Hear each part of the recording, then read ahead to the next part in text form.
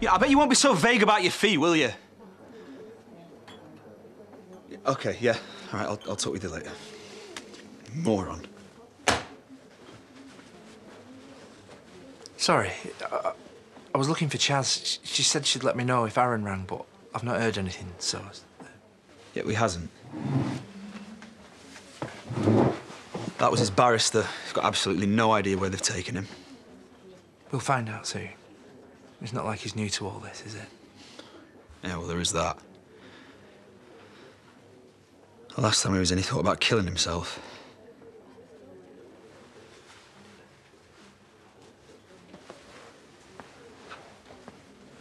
Last time was different. This time he's got you. Well, you don't want him to have me.